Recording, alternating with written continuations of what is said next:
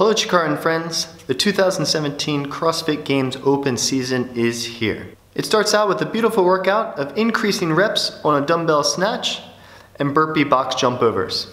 Here's some quick tips to help you do your best and get the most out of the workout. First, try and have a goal in mind. Look at some of the videos that have already been posted and try and come up with the pacing that you think you can maintain. And look at the split times of when they finish rounds.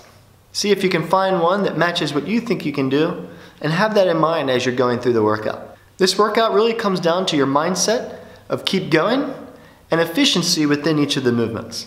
If you finish this workout, it's 150 snatches. If you're taking 1 extra second for each snatch, that's almost 3 minutes extra of work that you're doing. So try and cut that rest down to a minimum. With that being said, it's important to go at a pace that you can maintain without having to take long rests in between. It's better to go slower with shorter rest than faster with long breaks in between. Before you go into this workout, you want to make sure you're warm and that metabolic engine is running. You can find our recommended warm-up below.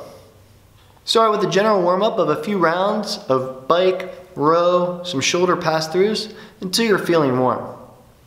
After that, do a little bit of mobility to open up those shoulders, open up the hips, and also massage that lower back. While you're performing a specific warm-up, here's a few things that you want to think about for each of the movements.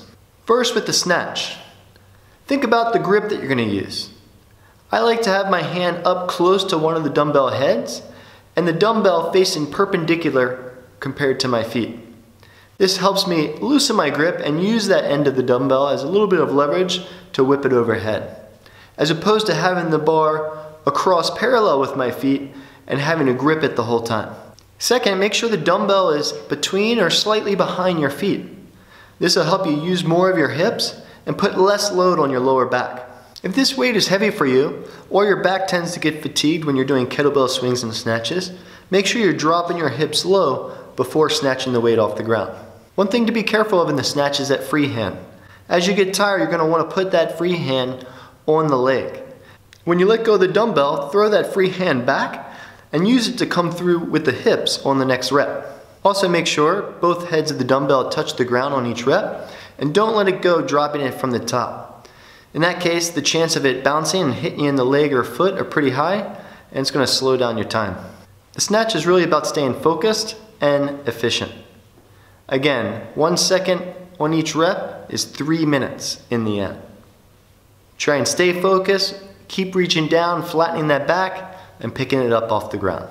When you're practicing the burpee, practice a few different ways of getting up from the ground. You could jump up, you could step up, or you can go knee, step, then jump on top of the box. When you're on top of the box, there's a few different variations that you can try. You could try staying low with the knees bent and crawling over the box. You could jump up with the legs a little bit straighter, but bent over at the hips with the hands or forearms resting on the legs. Or you can jump up and walk across.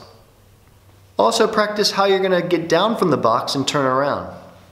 Turn around quick, jump back or step back, touch the chest of the ground and get right back up again to go into your next rep. Efficiency here in getting down, then right back up without too much rest is going to save you big time in the end. Again, the key here is finding a pace that works for you and not resting too long. Try and keep moving the whole time, no matter how slow it is. If you have any questions, be sure to head over to our Facebook page where this video will be posted and comment below. Best of luck in 17.1. I hope you have fun, and let's have a great open season.